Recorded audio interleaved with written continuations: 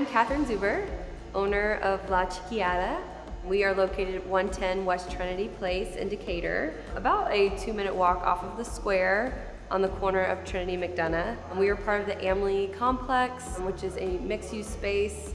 And we're super excited to be a part of the place here and a part of Decatur.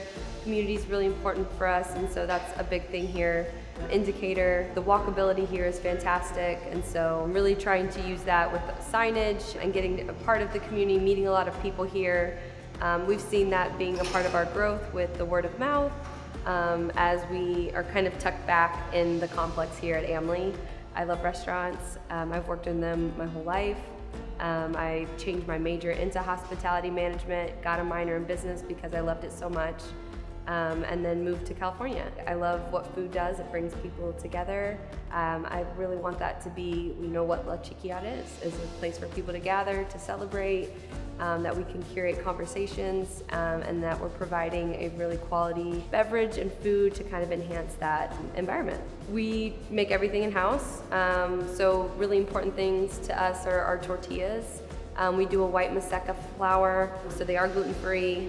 We make everything though beyond that, so simple syrups to our cocktails, cordials.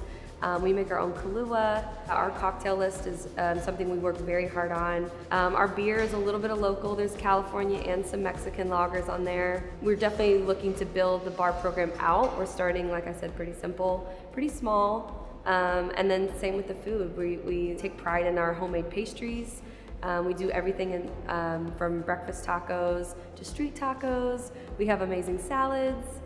So we're open from breakfast, lunch, and through dinner on the weekend. So I think the breakfast is my favorite part. We have an awesome local coffee that roasts beans for us. Throughout our lunch and dinner, we have a few fun items of like a chili relleno. We make our chicken enchiladas with the same tortillas. And then we finish the night off with dessert. I was welcomed into A-City. They were so kind.